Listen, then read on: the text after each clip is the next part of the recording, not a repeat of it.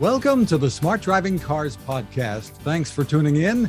This edition is sponsored by the Smart ETF's Smart Transportation and Technology ETF, symbol MOTO. For more information, head to motoetf.com. I'm Fred Fishkin, along with the Faculty Chair of Autonomous Vehicle Engineering at Princeton University, Alain Kornhauser. Hi, Alan. Hey, good morning, Fred. Good morning. And we are happy to welcome Adriano Alessandrini, Professor of Transportation Engineering at the University of Florence in Italy, and author of a new book titled The Role of Infrastructure for a Safe Transition to Automated Driving. Thank you for being with us, Adriano. Thank you for inviting me. Good morning to you all, or as I should say, as I am in Italy, good afternoon. Yes, good afternoon. Not bad being in Florence, not a bad place to be. Definitely, it's a beautiful place. Beautiful place.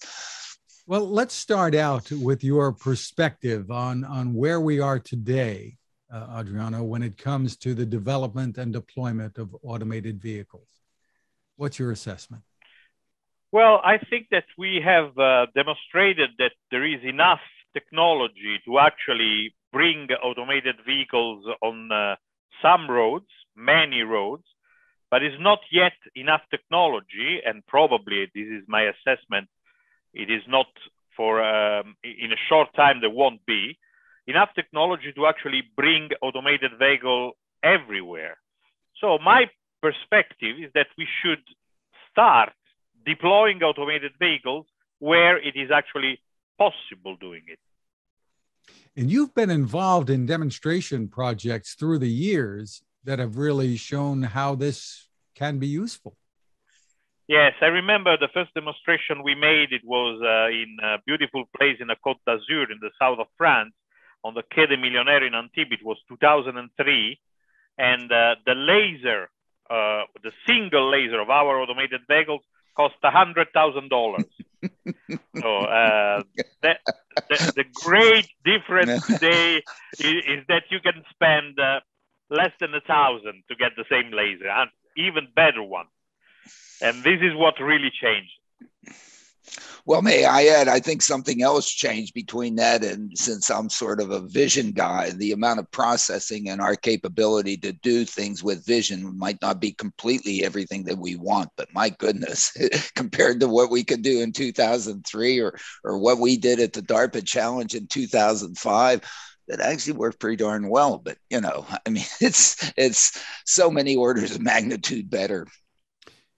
Well, yes, technological improvements have been fantastic. And don't get me wrong, I am a technologically enthusiast person. The point is, I don't believe that every changes should be just entrusted to technology.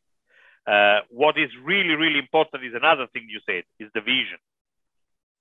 When you look at what Waymo has been doing in Chandler, Arizona, how do you assess that? And in Europe, are you looking for something similar? Well, we did something similar. We did demonstrations. Then we have a legal problem in actually allowing fully automated vehicles with no person on board to actually operate a real service. So as long as you pay a safety steward to be on board, the system is no longer profitable. And when the subsidy ends, the demonstrator ends. But we have demonstrated something similar since long time ago. My project, City Mobile 2, has carried 100,000 passengers in 7 European cities, in the city center of 7 European cities between 2014 and 2016. Don't get me wrong, naturally, Waymo technology is way better than the technology we used. I'm not saying we were any close to their level of technology. I'm just saying that the kind of service which has been demonstrated is there. And then there is a huge problem of responsibility, and with responsibility goes the legal framework, because you need to have somebody who's crazy enough to get responsibility for operating a system that if it kills somebody, then you are responsible for it. There is no longer the scapegoat of the driver who takes the blame. It's you. Adriano, that is extremely well said by you. I agree with you 100%. The big hurdle here is for whoever makes the decisions and takes on the responsibility. I've written it many times with respect to Elon. You know, he can go say he has full self-driving, but he has to also say if anything happens that's anything bad, it's on him. You know, he's not only going to send people into space, he's going to pick up the tab. It's going to be his responsibility. And until he's going to do that, then you know we're all stuck with reading the fine print. What has amazed me and is that in Chandler, Waymo, Alphabet has decided to put vehicles out there without an attendant. As best as I can understand it, I haven't been there. I'll blame it on COVID that I couldn't travel, but that's not really, you know, I haven't been there, but apparently they don't have somebody, you know, a safety driver riding in a car behind it, or they don't have a seat on top of behind their LiDAR that a safety driver is hiding back there, or, you know, all these videos that one sees going down, you know, who knows what Chinese streets showing people, you know, driverless. I mean, you know, it's all smoke and mirrors. Apparently they're doing it without the smoke and mirrors. And somebody through that whole chain of command has said, you know, if an Alain Herzberg incident happens, it's on them, I guess, right? Well, they've been on the program with us talking about that decision, and we've had passengers, a passenger anyway, come on with us talking about it. Yeah. It is for real that they are doing this. So, right, Adriano? But within a limited operational design domain, obviously. Well, of course it's within a limited operational design domain. I don't have to get into our storm that we had when people were putting up cones. Don't go, you know, drive down the street because your car will float. And guess what? When it floats, you don't have it. You no longer have traction. The wheels turn, but you don't move because there's no normal force to take the friction. And so helicopters had to come in and rescue people, and their cars were trashed. And you know, yeah, of course there are operational design. There will always, I mean, everywhere is not everywhere, or at least, you know, the advertisements on, you know, on TV, you know, show who knows what kind of car climbing the Chinese Great Wall. Okay, great. You know, I mean, really, sure, Adriano. You know, I remember the first demonstrator for which I was the responsible guy was the 2014 demonstration in Oristano, alongside the beach in Sardinia. Beautiful place. There were two vehicles, unmanned. There was a supervision center, but I mean the vehicles were fully automated. Yeah. And in Italy, there is this law which basically allow a university professor to take responsibility for anything he wants to test on the road. So it puts a license plate with his name on, and whatever the vehicle does, it's his responsibility. So I did that. And then I spent the entire summer 2014 in the US because there is no extradition. So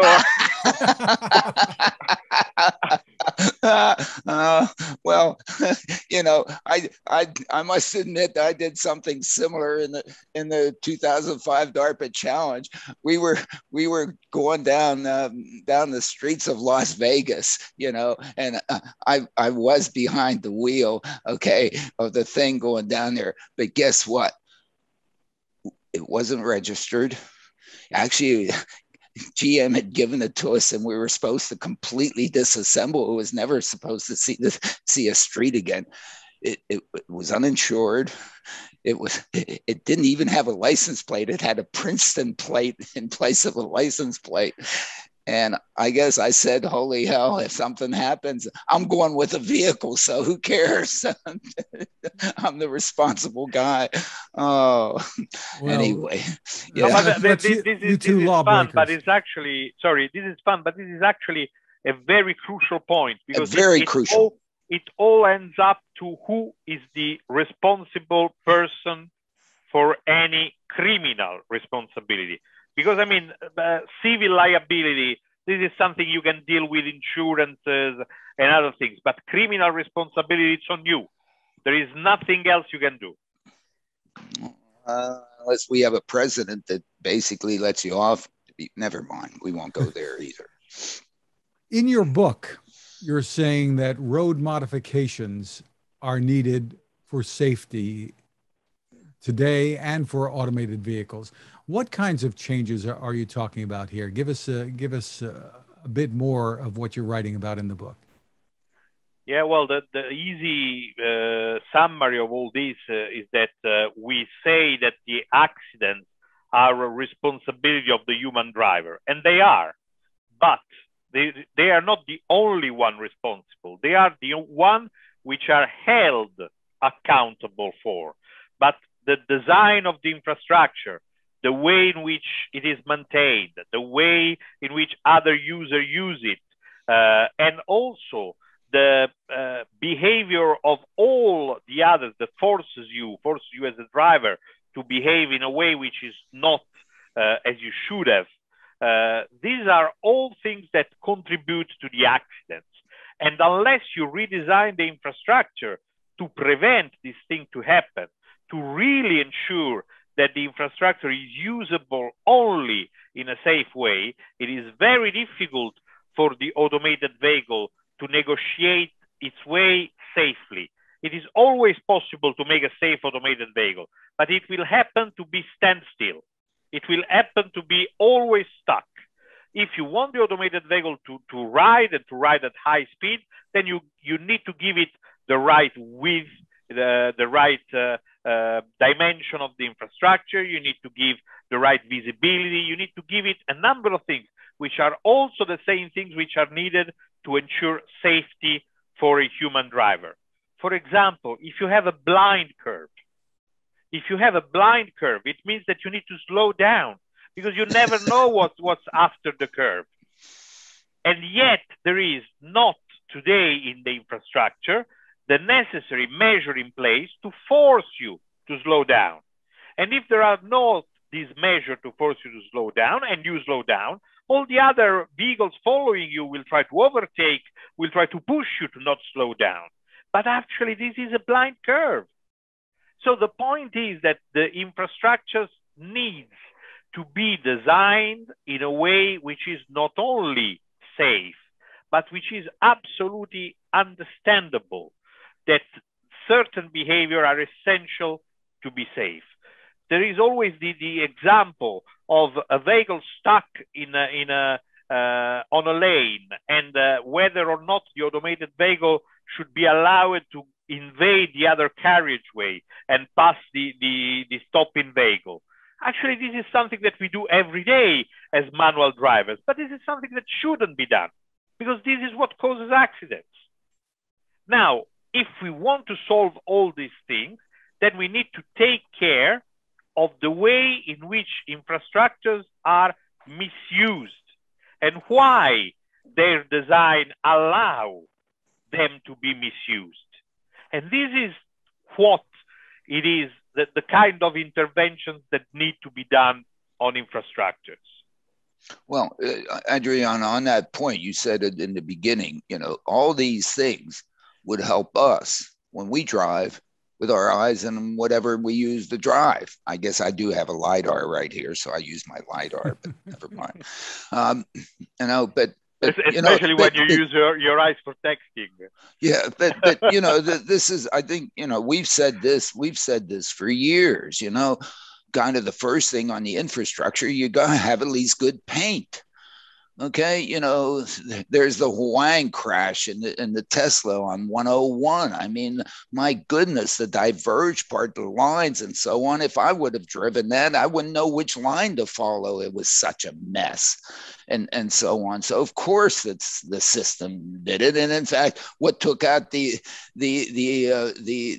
crash, the absorbing element was a crash. 2 weeks earlier by a human driver who couldn't figure out what the heck was going on because the California Department of Transportation paint on 101 was bad. Okay. I mean, those kinds of things, and those are absolutely, and then as you say, I mean, some of these situations, the road leading to Death Valley goes like this. Okay. And you go up the hill and you can't see what's over the crest. Okay. So really, you really can't drive at more than really 30 miles an hour. The hell, it's in the middle of the desert. You don't expect anybody, oh man, you're going to like 90. Holy hell, up over the hill. You don't know what's down on the other side. What? Yes, you are right. The point is the infrastructure needs also to force the right behavior on drivers, because otherwise an automated vehicle will either be forced to behave as the other human drivers do, because imagine to have an automated vehicle at 30 miles when all the others are driving at 90. I mean, it means that it's a bottleneck, it's a moving bottleneck. And after all, I mean, I'm not sure about it, but from what I heard, the initial Waymo tests were done with very respectful vehicles, which happened to be rear-ended quite a lot. Yes, because nobody actually believed that just because there was a cyclist there, the vehicle would have stopped. I mean, because the human driver doesn't stop because there is a cyclist close. It does only if the cyclist is already under the wheel. Otherwise he continues to drive on it. And I mean, everybody expected the automated vehicle to behave like this. So you either teach the automated vehicle to be as irresponsible as the human driver are today, or you have to teach the human driver to behave normally, but correctly. How do you teach human driver to behave correctly? By doing infrastructures better. And this means, of course, the right painting. It means, of course, the right measures. It might mean also that if you want to keep a speed on after a hill and you don't see what's after the crest, you might put a sensor after a crest, and you might actually send the signal from the sensor on the street to my vehicle, and I can actually see the information. But in this case, and we go back to the responsibility part, then the owner and the manager of the infrastructure share a huge part of the responsibility in crashes, which today they don't do. So it's very difficult for them to actually say, yes, I do accept this part of the responsibility. Because even if I make a system, vehicle, infrastructure, human, they're all part of the same system. If I make the system safer, it still means that a small part of a smaller number of accidents, but it is blamed on the infrastructure, which today they are not. So why would they want that? They don't. And in a sense, they do put up a speed limit, and every once in a while they put up some police to sort of regulate that speed limit. But that's for other reasons. That's for revenue generation as opposed to. But this doesn't work with automated vehicles. If you really want automated vehicles, because the automated vehicles do have the potential to help improving safety. They do have the potential to help improving mobility, and they do have the possibility even to improve economy. So they have three major pillars, which our politicians should be really glad to push. Absolutely. Because these are three really important things. But in order to have automated vehicles on the road, then you need to actually discuss with the road managers and explain that they need to take part of the responsibility. Then you need to actually understand how to blame some of the accidents on car makers, which is something they of course don't want to do. And this is the real problem of automated vehicles. Who is responsible? Who's going to pay for what? And it sounds to a great deal like you're saying that government needs to take the lead here, that the politicians have to be making the decisions, more than even the industries involved in building the automated vehicles. Well, this is my firm belief. I mean, the industry does have the rightful policy of looking at their shareholders. So at looking at things that make them profitable and which is good. It's right. I mean, it's the principle of capitalism. But the politician has also it is mandated to actually look at the big picture, at not only at the profit part, but looking at the welfare of the people, at the social part, looking at the environment, looking at the livability of an environment. And these are all things that can, of course, be improved a lot by automated vehicles, as long as automated vehicles are implemented in a certain way. But it needs a vision of a politician to actually start pushing in this direction. If we wait for an industry to say, yes, I want to sell a product so that I can take the blame for 10% of the road accidents which exist today, nobody will do it. Because no matter how many vehicles you sell, no matter how many trips, if you sell mobility instead of vehicles, how many trips you sell, no matter how much is the revenues of the business, if then you have to take the blame for all the deaths and the destruction that is caused today by the road accidents, then nobody will. So that's the reason why you need to actually envision a system which is infrastructure, vehicle, people, so all together, which can actually be conceived to be safe, as it is today, for example, for automated rails. Rails have gone to automation long before than road. And this is because they were capable of keeping the pillars together. Yeah, also because they had an easier path to segregate. But this is another point. Alan? Yeah, no, absolutely. I think it requires all this to be. To me, the problem is that we always talk about the 90% of crashes have human involvement and so on. I call it 90% of the crashes human misbehavior. It's misbehavior. It's we cross the double line when we shouldn't. We go past somebody when there's somebody heading down the road towards us, and of course we have a head on. We don't stay in the lane. We fall asleep. We go on our phones. We have too much adult beverages. We take whatever, we fall asleep, we check out who knows what over here and over there, we scratch our butts. All those things are misbehaviors by the individual. And so or we tailgate or we road rage and all those things. And and that has to be, we need a system that can basically give you a get out of jail free card and save your butt when you misbehave and say, cool it. I mean, that's what I've always argued with respect to analog brakes and electronic stability control.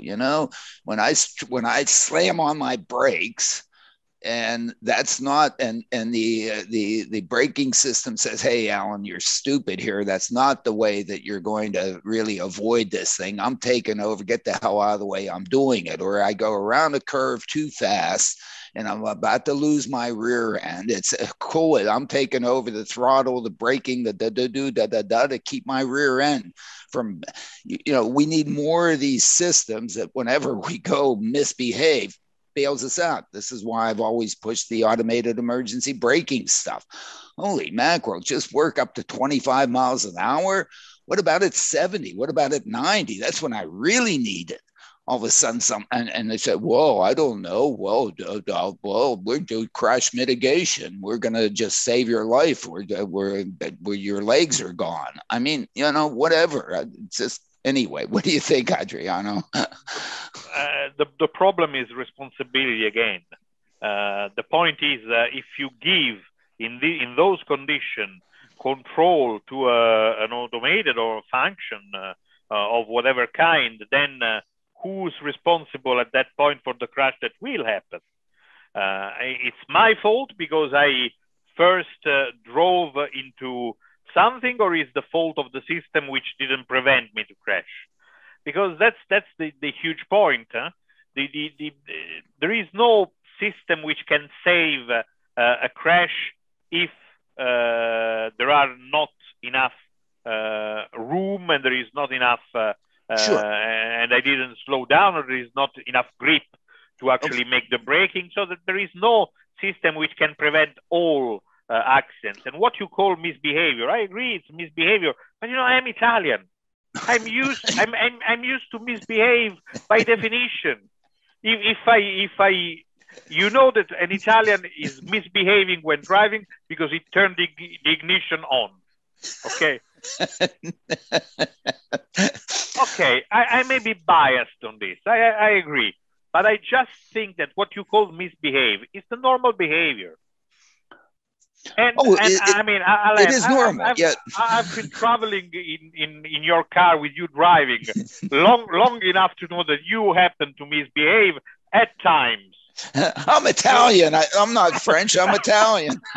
It may be, but I mean, maybe.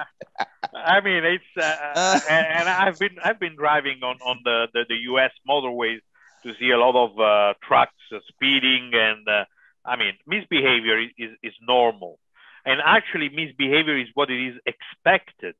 If you have somebody who misbehaved because he parked in the wrong place, then you will have 1,000 of people misbehaving because they overtake the parked car. What is the right behavior at that point? That the first car just stop there and wait for the police to remove the illegally parked car? Yeah, because double parked. Because that person's going to be killed. But yeah, not in an accident, because the other drivers will go around with a rifle. I mean, that's the point. I mean, the concept is the infrastructure should be made in a way to force this kind of behavior to be safe, no longer to allow this kind of misbehavior, which are, after all, the normal behavior of people. And the other thing which is absolutely crucial is that while misbehaving, most of the misbehavior we are discussing actually improve the performances of the road. We Italians are crazy enough to drive at 120 kilometers per hour, which is close to 80 miles an hour, at 1 second headway. If you brake, and I mean, of course I'm going to rear end, of course I'm going to crash into you. But this allows the main motorway around Rome, which is called the Grande Raccordo Anulare, the great road ring, to actually be able to carry 3,000 vehicles per lane per hour. 3,000. Okay, if I behaved correctly, which means a 3-second headway, it will be 1,000. So I would lose 2 lanes every one. Every lane I lose 2/3 of the capacity. I mean, that's impossible. Imagine what happened in Rome, but I mean, imagine what happened in Los Angeles. I mean, it's, okay, we misbehave in Italy, it's true, but I mean, in Los Angeles, there's no piece of cake. I mean, the point is, infrastructure has also the role of preventing it. Are you advocating that the infrastructure there in Italy be changed to prevent that kind of speed, or? Not just in Italy. I think everywhere infrastructures have been designed in a way in which the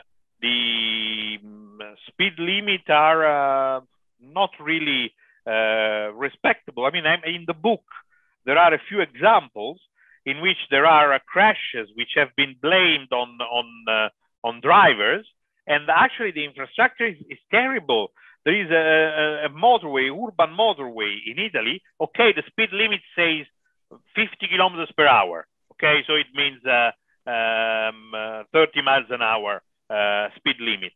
But there is nobody who actually drives under 80, and most of them drive at 100 kilometers per hour. So twice as much. because it's an infrastructure with 3 lanes. Each lane is 3 meters wide. So, it is a motorway. And then it ends up on a traffic light. It's normal that people get killed while crossing on foot that traffic light. And when you blame the driver because it is the fault of the driver. No discussion about that. But every single driver on that infrastructure behaved the same stinking way as the one that killed the girls, okay? The girls crossing. And this is absolutely, and it is the infrastructure that needs to be modified so to prevent this kind of behavior. Once you have an infrastructure which prevents you to speed up that way, it makes sense to have an automated vehicle which respects the speed limit. If today you put an automated vehicle which respects the speed limit, you will have a moving bottleneck. You will have people overtaking it from left, right, and even from above. We'll be back with more, but first, this is a good time to remind you about our sponsor, the Smart ETFs, Smart Transportation and Technology ETF, symbol MOTO. To get more info, head to motoetf.com. On the website, we should point out it's a good idea to read the white paper. It's called The Smart Transportation Revolution. It's under the Insights and News tab. Some great information there to help you make informed decisions. You may know that ETFs can be a smart way to spread risk with investments, maybe focus on a particular category of stocks. The website again is motoetf.com. We're back with more of the Smart Driving Cars podcast and our guest, a wonderful guest, Adriano Alessandrini from the University of Florence. Adriano, I'll let you pick up where you left off here just a little bit.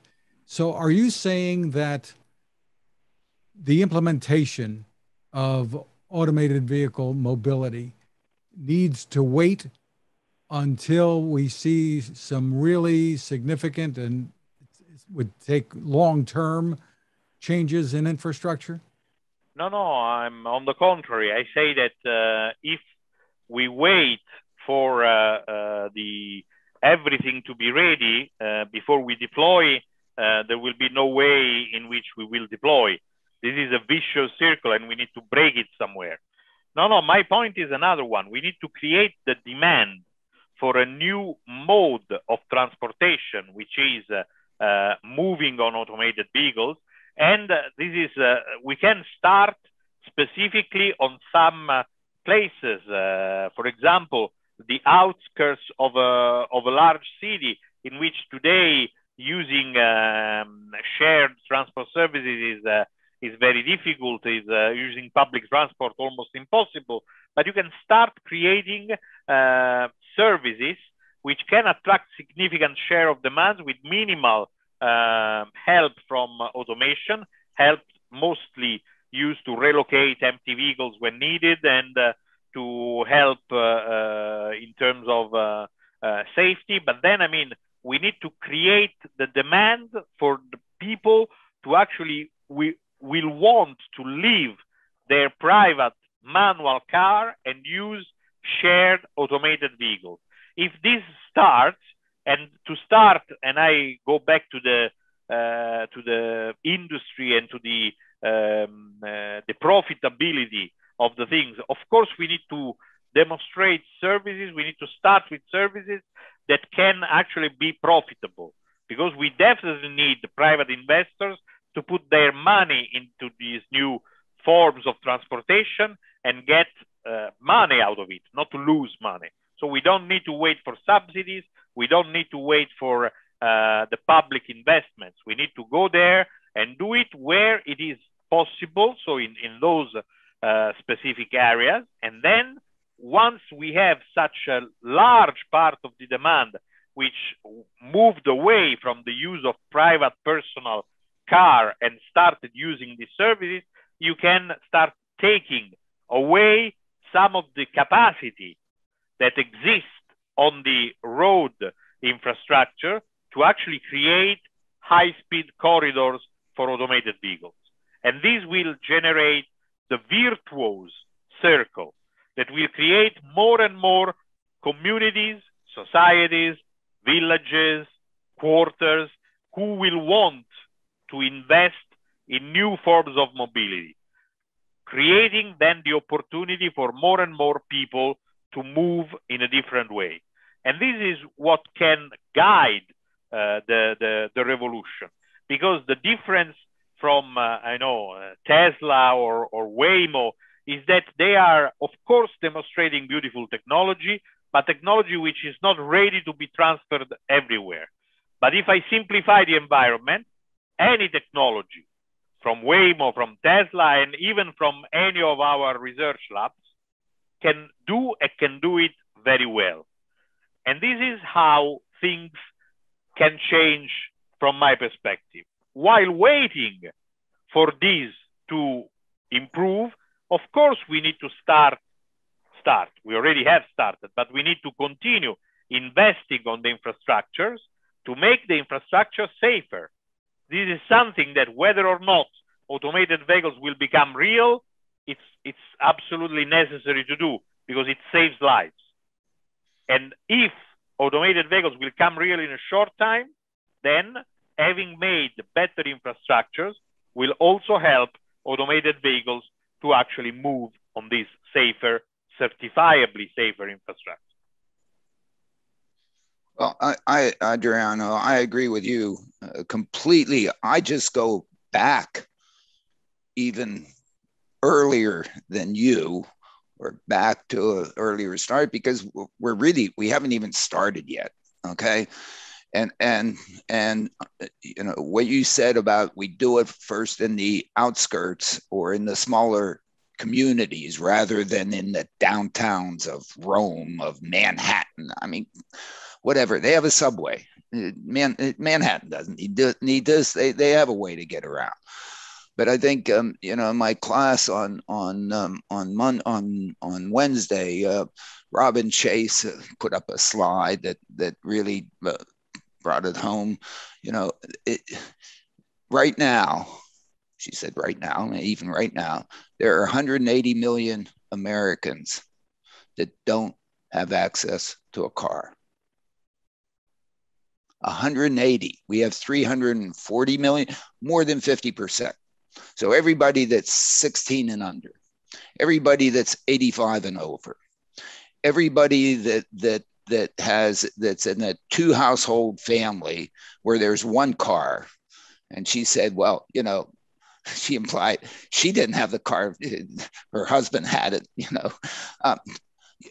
all those situations where you have, 5 household families and 2 cars, 3 don't, or many households. And in a sense, we should be starting out to address the mobility of those that don't have access to a car and provide them with a better quality mobility. As you pointed out, in the suburbs, the bus service is if you don't have anything good to say about it, you don't say anything. So I won't say anything, and provide mobility. And in fact, that's where I've ended up, being laser focused. And we've been, I don't know how long I've been trying to get New Jersey to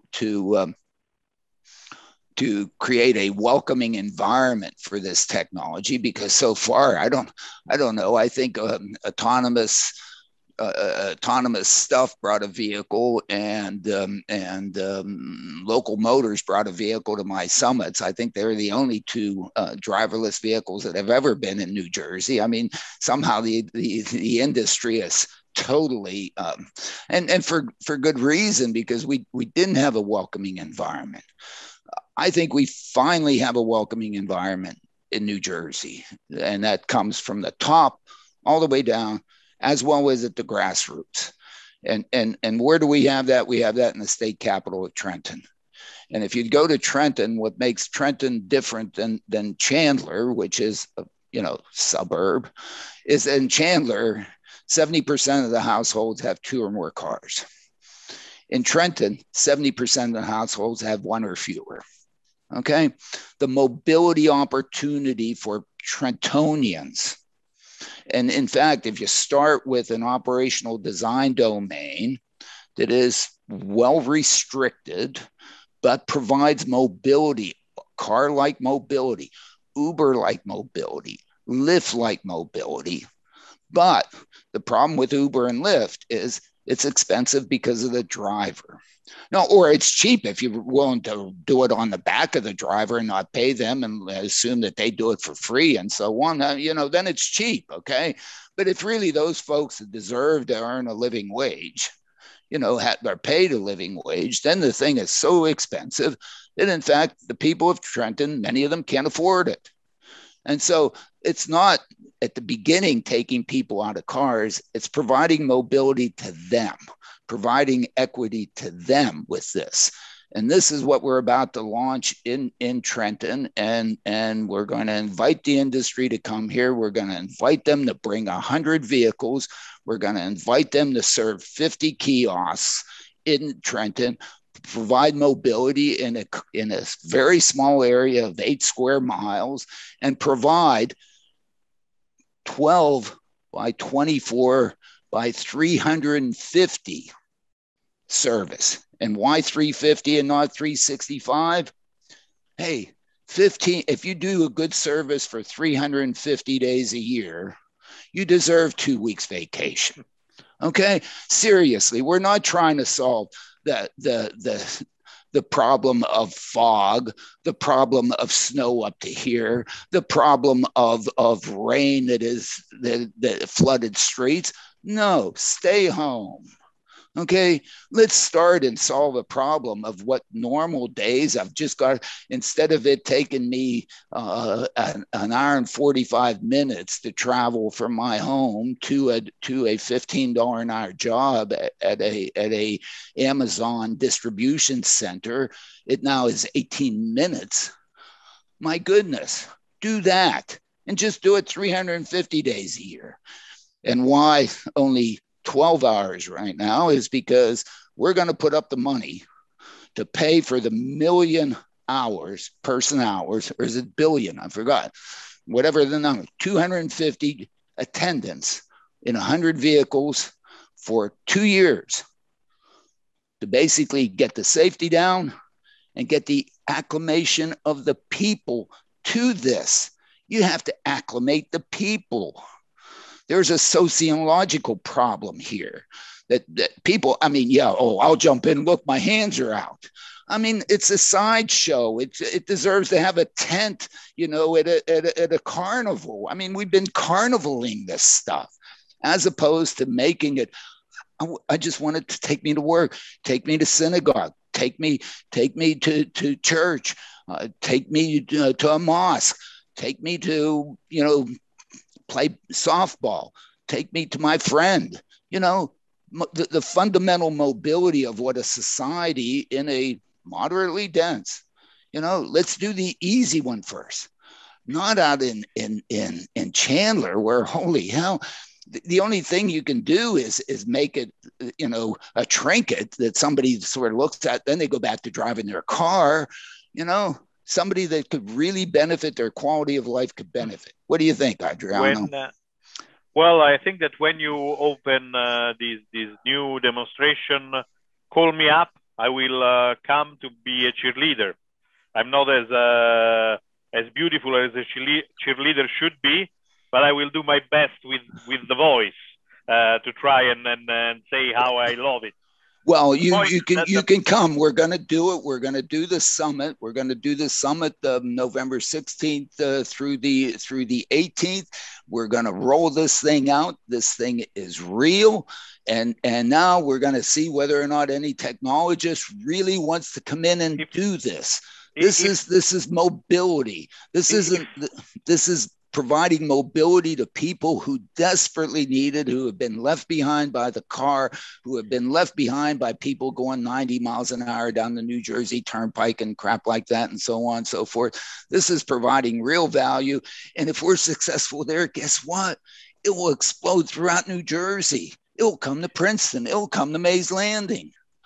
Why? Because, Go ahead. If indeed the possibility traveling from Europe to US will be open again. I will be there in November because I really love the idea. My point is just this. What you are proposing is absolutely necessary, but is absolutely at a loss from the financial perspective, which means that this needs to be subsidized and heavily. And and there is no perspective to actually have it at a profit. Not even when you remove the driver, because moving by car, even in a shared car, does cost. Today, when you move in your own car, you don't actually notice it because you paid most of the prices up front and you just realize how much gas costs.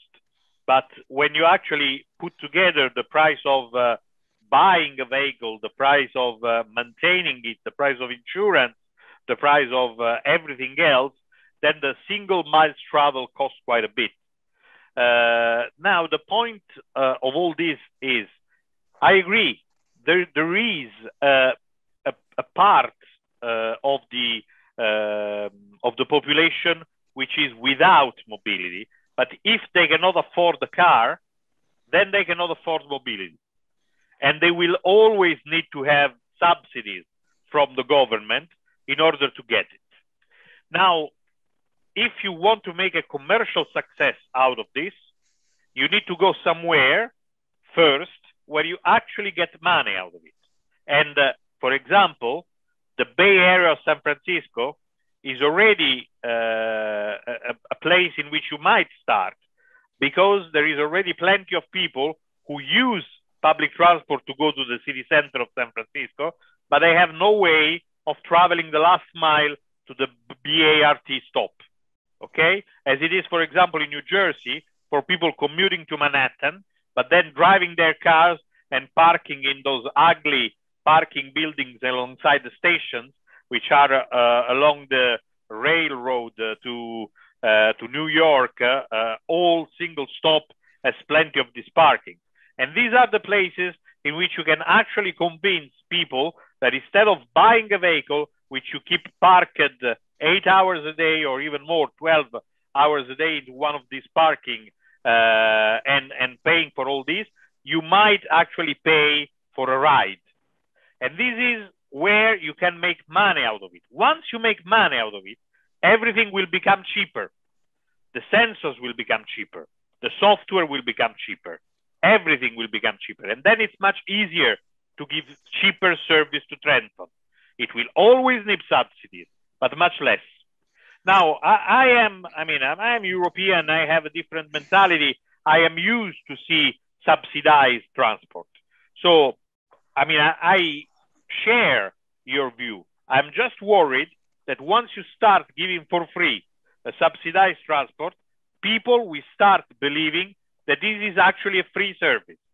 When you actually buy a ticket for the metro in Paris, one of the most extensive and beautiful metro network in the world is in Paris, probably second to Tokyo and few others. But Paris is really beautiful, not very clean, but beautifully built. Now you actually expect that the ticket costs €1. No, it costs to you €1.50. But then the French state puts €3 more into the single ticket they sold you. And you are used to think that this service costs €1.50. And when you go to London and find out that the same ticket in London costs 5 times as much, you are scared. You say, how is it possible that London is so expensive? No, it's just because in London you are paying for what you get. In Paris, it's the French state that pays for you and you don't even know. Now, my point with this is we cannot afford to have mobility, universal mobility for everybody paid by the state, whatever state, unless we become some sort of socialist economy, which didn't work out that well as far as I remember. So the point is we need to be able to actually convince people to pay for what they get. And the people who will start paying for what they get is people who can afford it, people who do need it, so people who actually already spend money, already commute, already are uncomfortable with using their car, and in situations in which these things are technically feasible and not too difficult. Because when you start taking an entire city center, even of a small state capital, but still a state capital, it's a lot of investment to make it right. Because you need to make sensors on every single traffic light. And when you start putting sensors on every traffic light, it costs a lot of money. So my point is, why don't you start in Princeton? In Princeton, to actually go to Princeton Junction. Because there's a lot of demand of people coming, especially, you know, foreign professors landing, I don't know, in Newark Airport and getting a train in Newark and finding themselves stranded in Princeton Junction. I mean, any personal reference is, of course, purely however, I mean, Adriano, you're going to get me in so much trouble because you're asking me these questions, and I may have to, and I'm going to answer them. The way I'm going to deal with Princeton, with dealing for Princeton to Princeton Junction, is I want to buy the dinky and run it. Okay, there's a beautiful train that runs back and forth. It's mismanaged and misrun by New Jersey Transit. I want to buy it. I want to run it. I want to run the demand responsively. In other words, meet every train at Princeton Junction, and we'll do that with that train. We can do it with train.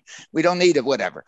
The reason why I don't want to do it in Princeton is because everybody in Princeton, or not everybody, people like me, we have 2 drivers in my family and we have 4 cars. I mean, what the hell? I need one of these things. I mean, somebody's going to go and provide me the, come on, I'll use it. And if it is not perfect, and you don't know that how good it's going to need to be better than what I can provide for myself, I am just going to, no,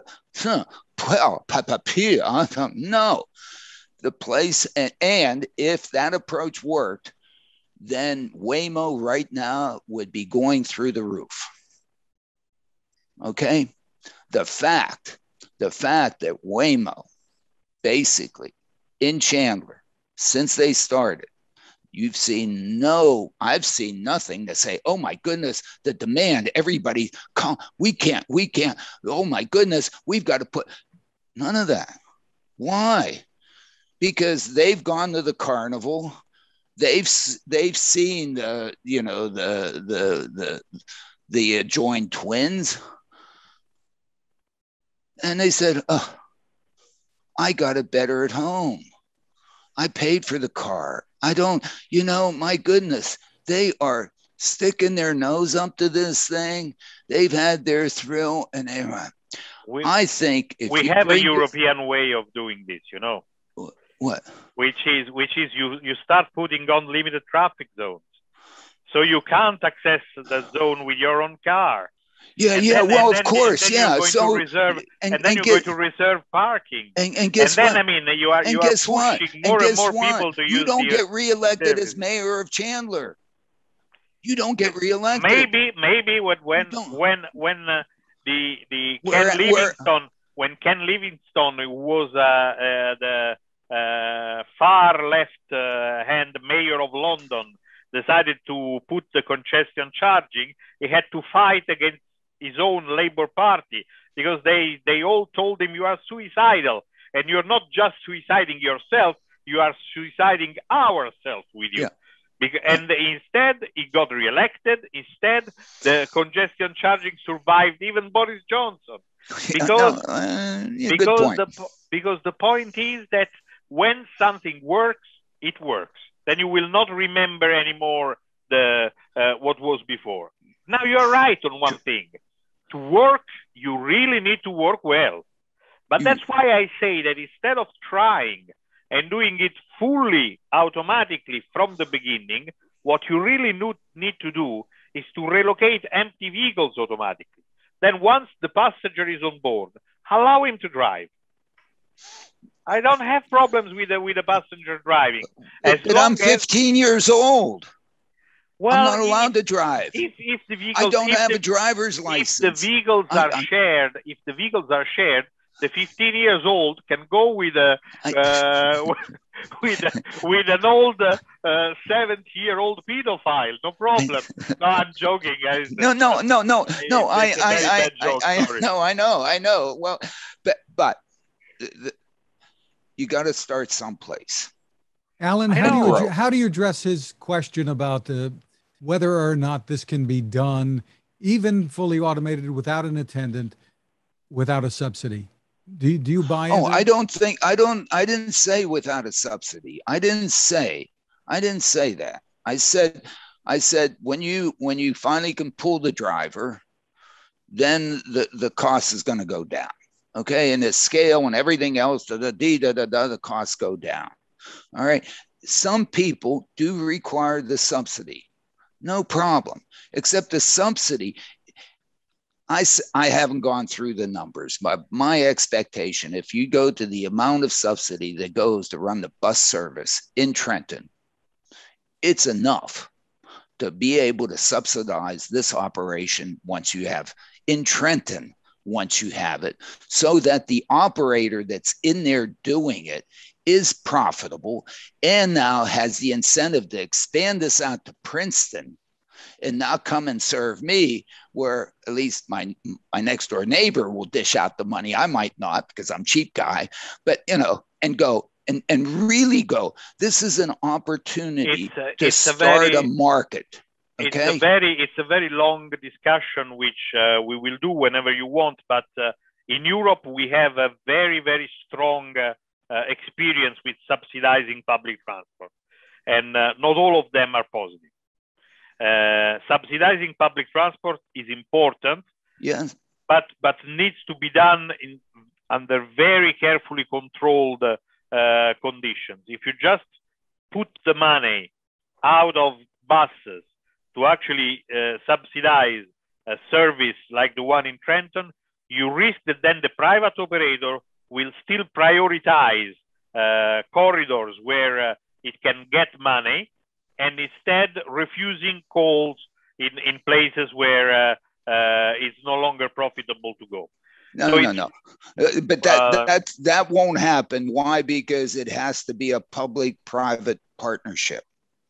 And if you want to come to Trenton, if you want to come to New Jersey and build a business, we are going to watch over your shoulder to make sure that the equity of the service you offer is indeed what we invited you to come to New Jersey and do.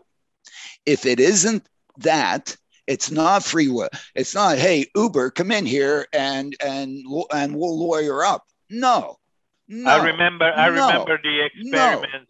I remember the experiment of Lyft in Boston with the corridors of the shared rides of Lyft, which after all ended up competing against buses.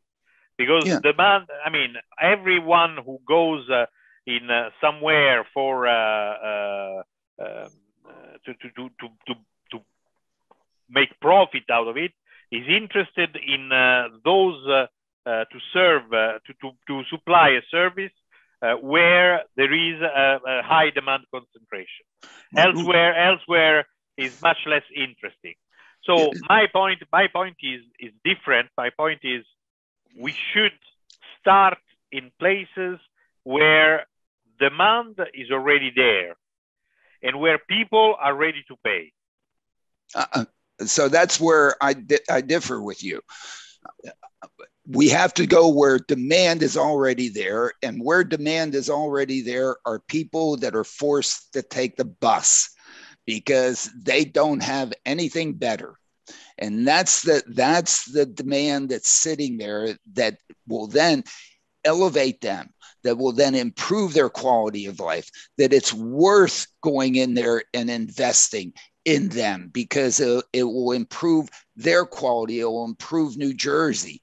That's the argument to go in there and take that. And once you do that, then you can do these other things too. then you have the opportunity. You don't have to do Lyft in Boston to understand what jitneys did. Jitneys did those things in Los Angeles in the 20s, 100 years ago. Everybody knew that where are you going to run a jitney? You're going to run it along the best corridors of the trolley lines, right? And pick up, because you provide such a better service than oh my goodness.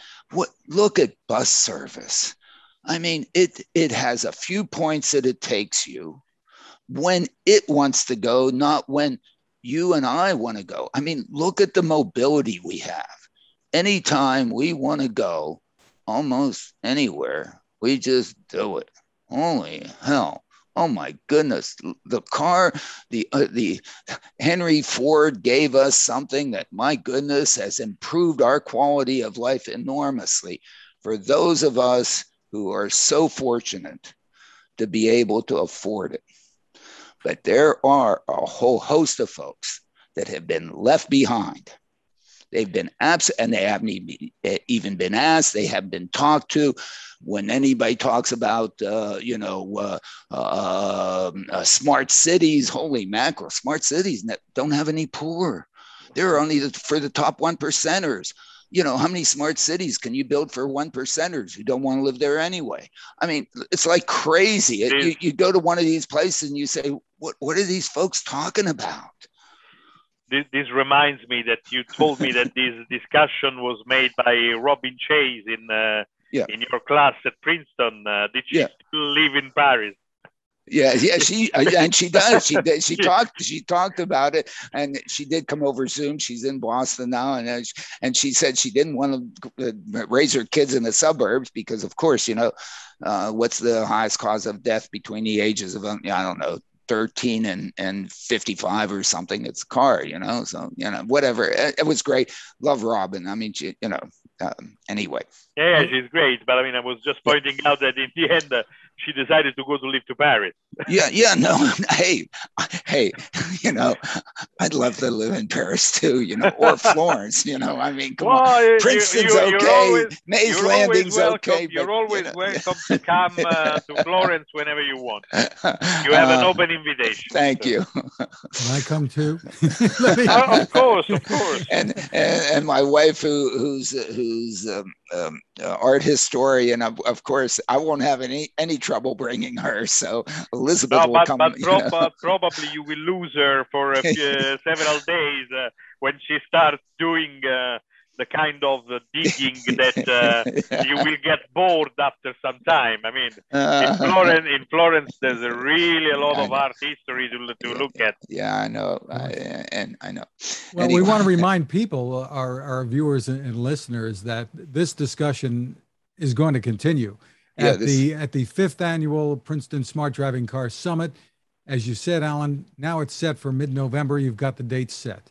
Yeah, the dates are set 16th through the 18th. They will take place in Trenton, where we're trying to do this. I mean, I'm still maybe the welcoming won't be at my house. Maybe we can hold it at Drumthwacket, but the governor's mansion. But whatever, we'll see. When I'm trying, that would be terrific. Whatever, but the idea is to have the people of Trenton attend. Be able to finally get the sales pitches from the technologists, and maybe kick some tires. And basically the Friday of the darn thing is in the afternoon of Friday is for inviting everybody in Trenton. Where as I've said, maybe we'll make it into a Woodstock or something like that. I don't know, but the idea is the people that we're trying to serve. We are now engaged in a community involvement part, where we're just asking. We're going to the Trenton Housing Authority, knocking on apartment doors and asking people about mobility. Where do they go now? How easy is it for them to go? And where would they like to go? not saying anything about LIDARs, SMIDARs, WIDARs, BIDARs, and so on. This isn't about the jingle jangle. This is about getting someplace to improve quality of life and understanding where Trentonians might want to go. And then once we understand that, then it's going to be very clear what the request is going to be of the technologists with the LIDARs, SMIDARs, and BIDARs. This is the mobility we want you to provide. And we're willing to pay for the attendance for 2 years to acclimate you and your customers to your service and give you a chance. And we're going to specify the operational design domain and the level of service.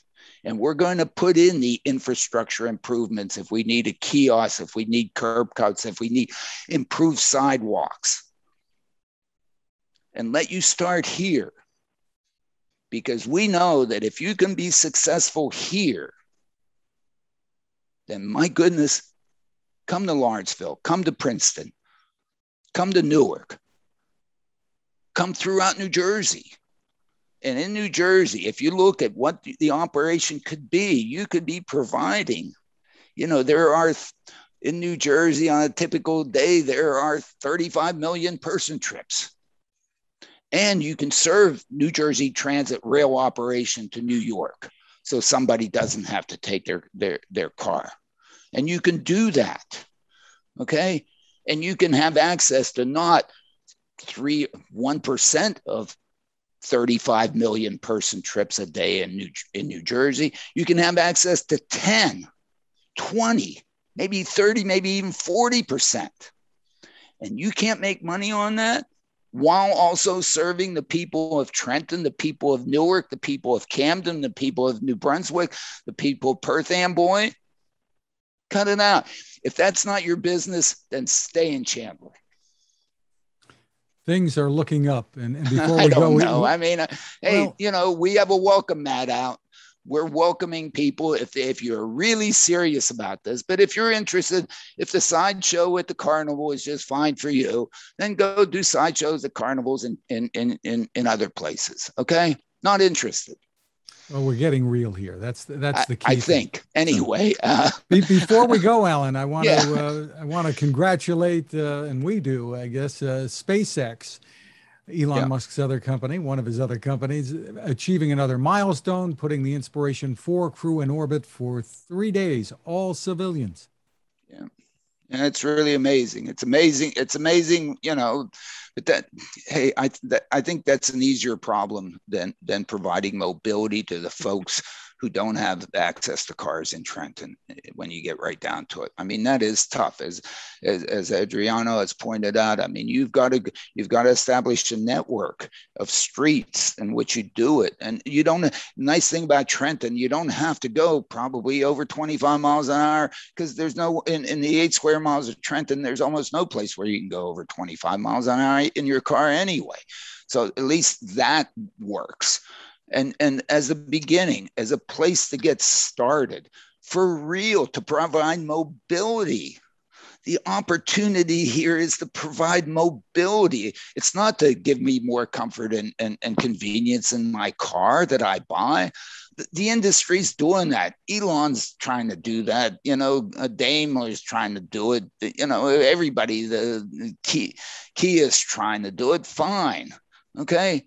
What about mobility of those folks that have been left behind? Okay. And anyway, that's what it's all about. I think Adriano and I, we completely, it's getting back to what Adriano was doing, 10 years ago. Yeah, absolutely. I mean, this is indeed a huge social issue to which automation can definitely contribute positively to solve the issue. So I fully agree. I'm just saying this is not the place where I would have started, but if you succeed in starting from there, any place is good as the other. So the point is we need to start somewhere. We need to break the vicious circle that says that automated vehicles need either to have a much better technology or to have all the streets redone for them beforehand, because otherwise this will never happen. It never happened. We have to start a service somewhere. And if Trenton is successful, I am the second happiest guy in the world. Yeah, and again, I don't want to disparage Arizona or Chandler. It is fantastic that they've done it there. And apparently, I don't know, some people claim that it's also been done somewhere in China, maybe. China can take care of itself, okay? We need to do it in America, in the U.S. We need to do that, and it is absolutely phenomenal that Waymo has been able to actually do it for real without smoke and mirrors, okay, in Chandler. Now, either Waymo or one of the others, one of the others who can do it, come do it where you will actually be appreciated. People will say, oh my goodness, this elevator is better than the stairwell, because we've only had the stairwell. We haven't had an elevator before. Oh my goodness, it's a whole new, my goodness, I can now get up to the 18th floor. Again, I'm speaking horizontally, not vertically, but that's what exists in Trenton. For so many of the residents, it's what you can walk to. Okay, and then if it's really urgent, then you really dig deep and you call a taxi or you call an Uber, and you do this only for the things that where you're painted in the corner and you can't do anything else. Whereas, hey, when we have our cars, we just, hey, we want to go visit a friend. We want to go out to dinner. We want to go do boom, boom, boom. No problem. They don't have that. Now, is that really improvement in quality of life? I think so. I think, that's the fundamental thing of mobility. Mobility is correlates completely with quality of life. Those things, GDP, all those things. Let's provide them with some mobility instead of leaving them behind and say, yeah, you take the bus. You go in the stairwell, the hell with you. We're not providing them. I don't know. Sorry. Exciting to see things moving. It's exciting. I don't know. But anyway, Adriano, it's so nice to have you discuss these things. We always have really a good delightful, time, Adriano. It was absolutely marvelous. And I want to thank you both very much for this opportunity. Hey, thank you, and stay safe, and we'll visit each other as soon as we can. We have to take care of this pandemic. That's the most important thing. So I can hardly wait. I can hardly wait to start traveling again and to resume my habits of being in the U.S. and in Princeton at least once a year. Thank you. Well, the name of the book, once again, is The Role of Infrastructure for a Safe Transition to Automated Driving by Adriano Alessandrini. Thank you to our sponsor, the Smart ETF's Smart Transportation and Technology ETF. The ticker symbol for the ETF is MOTO, and more information is available at motoetf.com. You can find us at smartdrivingcar.com. Turn there, too, for information about the summit.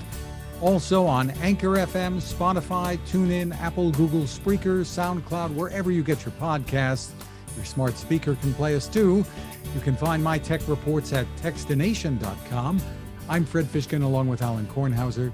Thank you for listening or watching. Have a great weekend and please stay safe. Thank you. Thank you.